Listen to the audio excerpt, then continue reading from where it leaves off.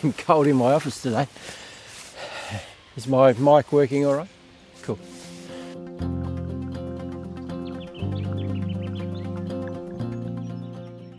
Why do I study the Agile Antechinus? That's a good question. It's a bit like a once upon a time story, really. Yeah, when I had my first encounter with the Agile, instantly there were hundreds of questions that I wanted answered.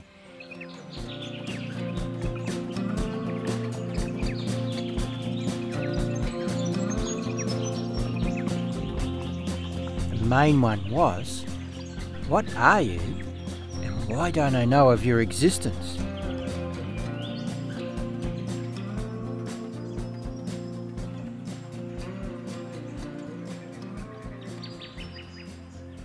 I went looking online for answers, but there was very little information about them.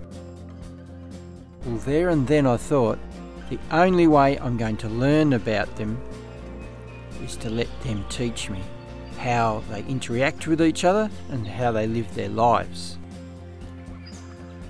And once I started studying them, I found them quite addictive and very entertaining to watch.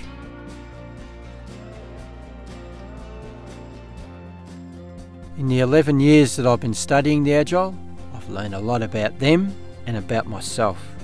But they've also been very good at teaching me a lot of life's lessons. The Agile's motto is, if I can't get it now, I'll come back in a few minutes.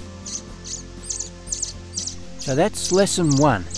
Keep coming back day after day, no matter what the temperature is or whether it's raining. Eventually you'll get your questions answered.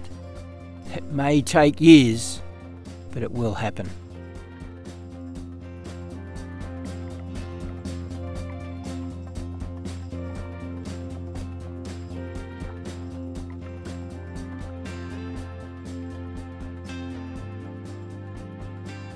Agiles don't follow the same trails every day. It's pretty random. So you won't know when you'll see them again. That's lesson 2. Stop analysing everything, including yourself. That's something I still struggle with even today. But the key point here is to sit back, relax, and observe.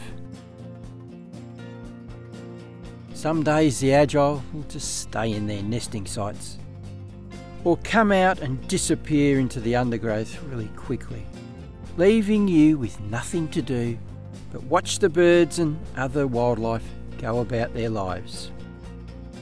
That's lesson 3. Enjoy and appreciate every minute that you have with the Agile and nature.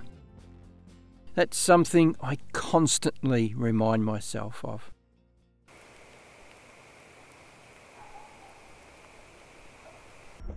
I've almost come to the end of studying the Agile Antechinus. There's really only one thing left. I still need to know more about their mating behaviour. But it looks like I might be out of luck this year. My nesting boxes are both empty for the first time. The breeding season is only 4 weeks away, and with no females having a communal nesting site in my nesting boxes, I won't have anything to study this year. Well, last year I was lucky enough that the dusky Antechinus come into nesting box number 2, and I learned a lot about how the dusky brings up their young.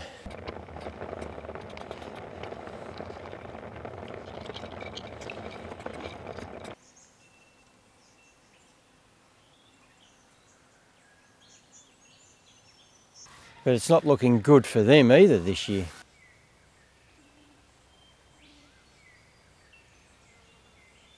So it's not looking good for studying the Agile Antechinus or the dusky Antechinus in my reserve this year. But I have a backup plan. I've started studying the yellow-footed Antechinus, so I might head back up to winter wetlands once the winter breaks a bit, get a nice break in the weather. I might head up there and study them instead.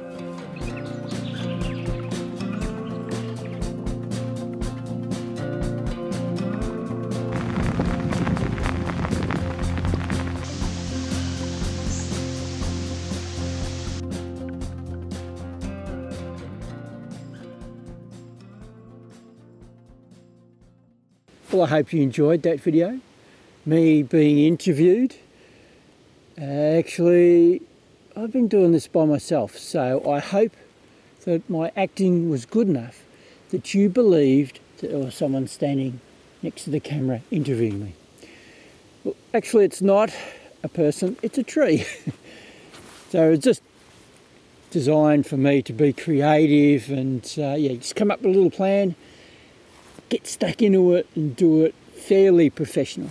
Didn't want it to be 100% perfect, but something that shows off my talents and everything like that. So it was designed for two things. One, to see whether my mojo is back, whether I can really get myself stuck into something like this. I've already explained this in another earlier video during the year, but I had a virus at the start of the year and it just took away all my creativity and everything. But it's coming back in piles now. So I'm happy where I'm at, and hopefully I can get on with that documentary. Sit down, look at it. Yeah, right. This is where I've gone wrong. That's what I've been waiting for. So I think I'm at that stage now. Just interrupting, I forgot a couple of things. Don't forget, have a look at my book on I'm Not a Mouse, I'm a Marsupial, designed for kids. You'll love it. Your kids will love it, I guarantee you. There'll be a link in the description below this video if you're interested. And also, what was it? AG. And I'll splash the rest of your details up here. You have sent me an email I'd love to answer, but I can't because for some reason YouTube have blocked out the link. I can't contact you at all. So that's your name. Send me an email. Go to my About page on my YouTube channel. Email address is there. Send me one. I would love to answer your question. But also, this video and last week's are designed to hopefully potentially be seen by an employer. So I walked out on my job 3 months ago. I was unhappy there, blah blah, and I wanted something different. I was hoping it would come before I left the job, but it didn't. So I've been putting resumes out to 2 companies so far. I've been looking for a job as a videographer, so doing sort of like what I'm doing now, adventure videos, promoting online websites is what I've been watching out for, and other different types of videography jobs as well. But that's what I would really like to do, promote a website that's into, the great outdoors. Outdoor adventure store. Put a resume in for one a couple of months ago.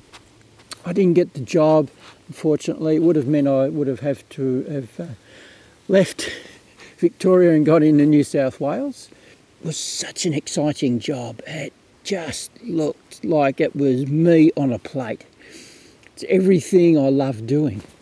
Yes, so it was an outdoor adventure store, and I was a bit worried when I put that resume in whether or not I'd done enough to sell myself. And yeah, it seems to have proven that way that, I didn't sell myself good enough. But I think my age went against me, and that's going to be the problem right through this, I think. It's going to be a hassle. And it's the same with this next one. That would be a lot better. I could work a lot at home, editing and everything. Go out onto some great locations and really promote this bit of gear that they have and show people where they can go to have great adventures. So really selling this product. That was 2 weeks ago. I put my resume in. I haven't heard anything. And I'm getting a little worried that I didn't promote myself enough there too. But I did do a hell of a lot more promoting myself this time than I did last time.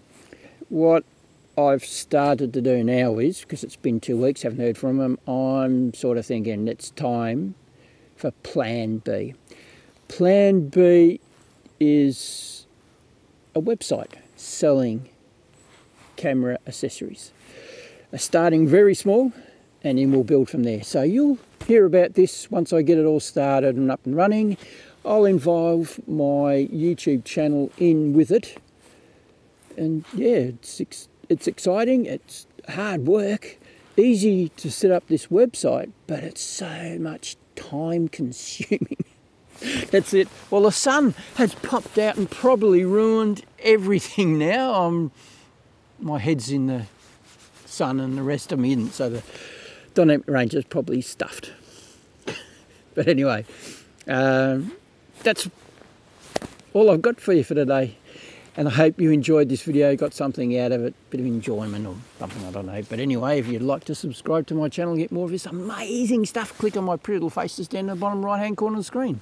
Hit the little bell, you'll get notification whenever I do anything else. And if you want to go and have a look at all the other mad and crazy things I've been doing in the past, click on my icon right here. Take it to my channel. I talk about photographing and filming wildlife in the forest environment, out in the open, came to tons of places. Buy a camera equipment and give you my honest opinion on them. And also take you on adventures. So go and have a browse, there'll be something there of interest to you, I am sure.